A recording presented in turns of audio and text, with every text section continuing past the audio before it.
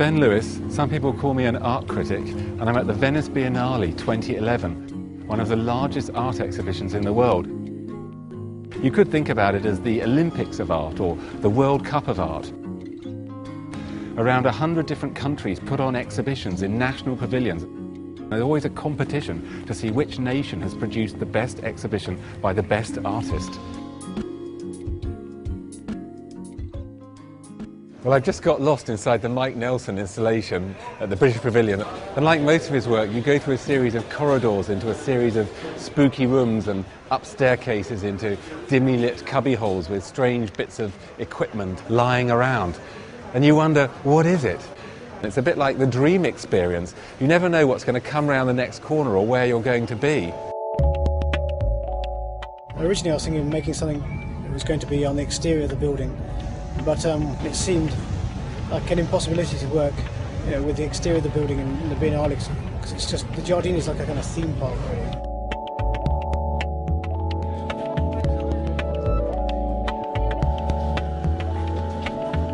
Do you imagine different people inhabiting different rooms?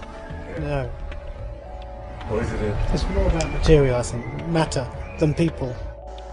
I'm kind of more interested in the kind of the inability to quite understand what some of the material is and what function it ever was. There's certain objects and debris, sort of like, which has no human sort of explanation. I suppose structurally, in terms of making something like this, you come up with an idea, like a certain, say, a conceptual framework or a narrative framework, and that enriches as you build it. I suppose what I wanted to do with the work here, would be to sort of like to make sense of the world through one's own histories.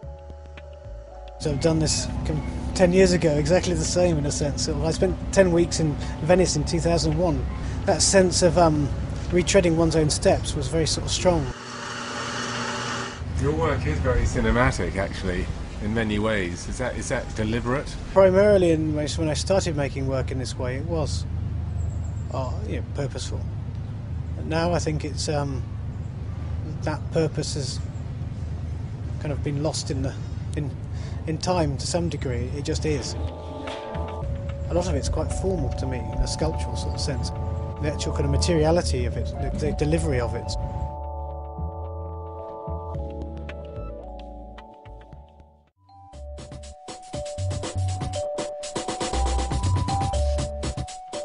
I'm outside the Swiss Pavilion. I'm quite excited, maybe even a bit nervous, because I'm about to interview the, inverted commas, art star Thomas Hirschhorn, who's well known for his intensely political installations made out of things like wrapping paper, cardboard and silver foil.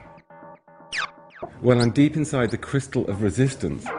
Why the crystals and why the resistance? Why the crystals? Because I love its beauty.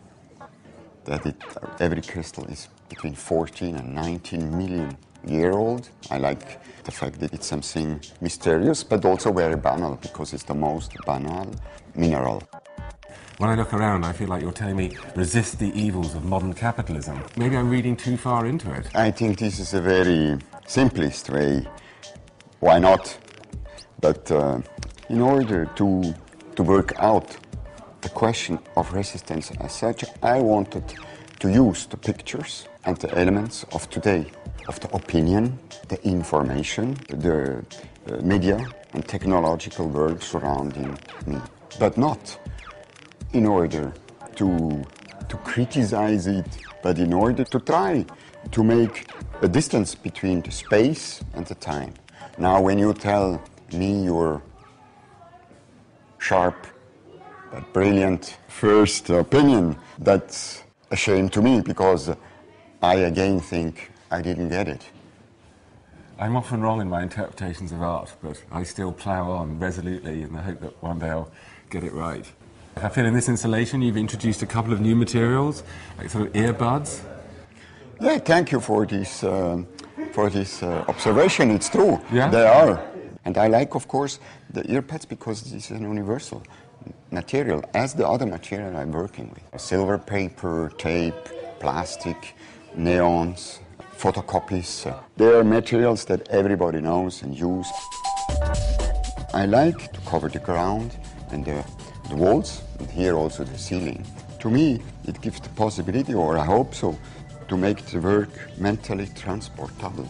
It's not linked to this specific space. I have to work with the space, not for the space, not against the space, but with the space. As I went round your installation, a couple of people thought I looked a bit like you. So they wanted to hit you? I wasn't sure whether I should impersonate you and start explaining the work in what I now know is completely the wrong word. Better. I'm so glad I didn't say anything. We're in the heart of the Venice Biennale 2011. We're in the Giardini. This is the main drag where all the national pavilions are. I'm standing in front of an upside-down tank in front of the American Pavilion. It's the work of Jennifer Allora and Guillermo Calzadilla. What were the first thoughts that came into your mind when you got a phone call inviting you to represent America at the Venice Biennale? Something that we did here with the US Pavilion, it's to take an idea and make it in capital letters, make it bold, underline it, highlight it, in such an excessive manner that things such as irony and humor and absurdity will come up. Because we were invited to make a proposition for the U.S. Pavilion, of course this whole question of representation became a very big part of the whole development of the exhibition. How does you represent the state? How do you represent the United States as a body, as a whole? And of course that's impossible to do. No one could ever imagine how one could represent an entire nation. But then we became very interested in the idea of the human body, one individual's body, as an interesting measure for all of the works in the exhibition. So everything in the exhibition is scaled or keyed to the human figure, to the human body.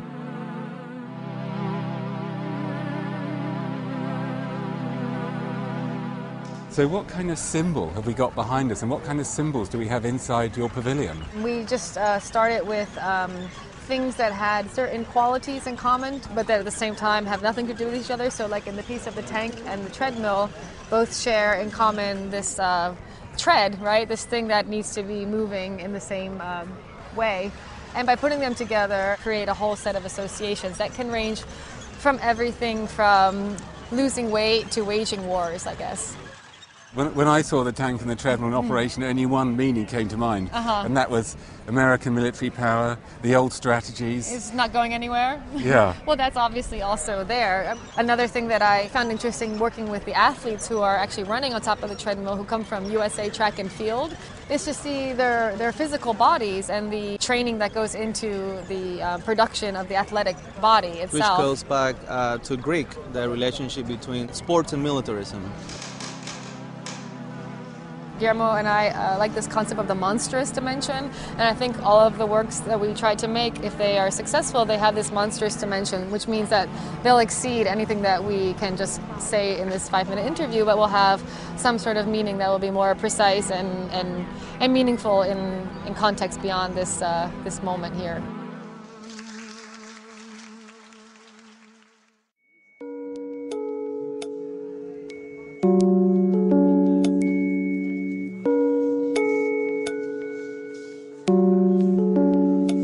How did you get the first idea to create the installation inside? I tried to work with kind of a labyrinth, but instead of the normal labyrinth that starts on the floor and ends somewhere above eye level, my labyrinth is coming from the ceiling and stops in crotch height. And that's kind of a sub-theme of the exhibition, a focus on the legs. We tend to focus on the top, and we only use the legs and to walk or for sexual activities, and I thought they deserve special attention. And does that relate to the legs of the chairs that are hanging in certain sculptures are positioned quite high up that are based on chair legs? I tried to find a way to work with sculptures on the wall, and in everyday culture people hang guns, crosses and trophies on the wall, and that was kind of my initial. Why did you pick chair legs? Is this part of a sort of leg theme? This design was invented by the British carpenter Chippendale, and he tried to imitate human legs with his table legs. And I just took them apart and dismantle them and put them together in the wrong way. The paintings in there, though, why do you alter them in that way? Because these people, they have these sort of prostheses on their faces. When I change the people, they're not damned to wear these forever. It's more an apparatus for desire than an instrument of torture. A large queue is forming of people who are going to see your work. Yeah. How do you want them to experience it? It's crucial that people are actually going inside, because you need quite some public, that the whole thing becomes a little bit humorous. It's not a construction that works without the legs, and it's just something nice and elegant. Right. I'm over. Sorry.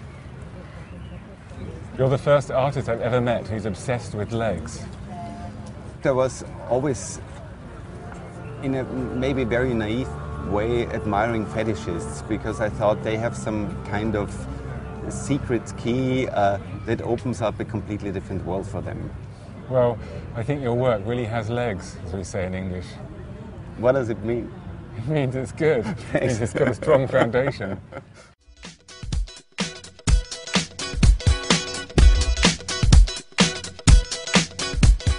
I've had an amazing week at the Venice Biennale 2011. What a collection of extraordinary installations, museum quality shows and bizarre artist happenings have greeted me every day of the week. Action. I'm in the Australian...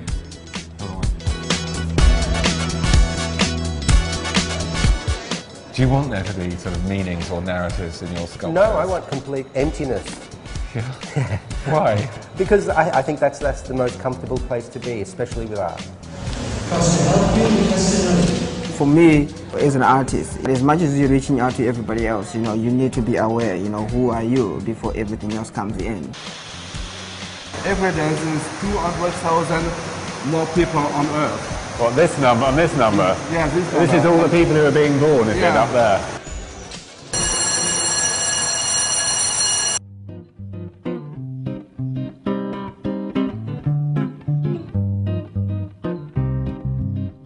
Each year, the Biennale is run by a different international curator who picks a theme under which to unify or at least cohere the enormous diversity of work that he or she selects.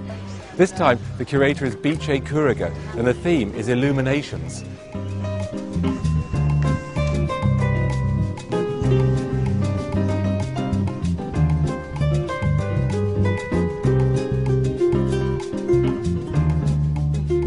Russian artists, you love this sort of over-the-top church, rave, circus atmosphere. We live by living through our emotions, and that's what is life all about.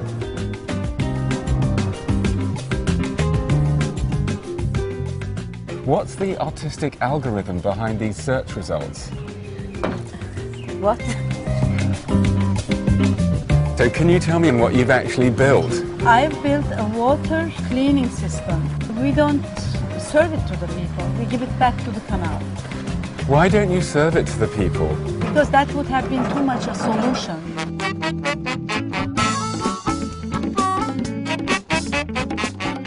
They're just about to do a photo call outside the German pavilion because the Germans are the surprise winners of this year's Venice Biennale.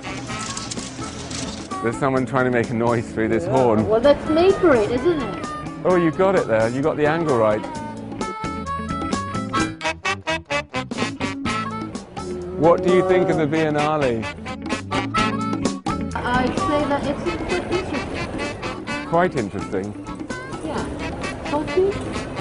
Now, in the past 2 or 3 days, you've probably done 20 or 30 interviews. And this is our last one. This is our last one. All right.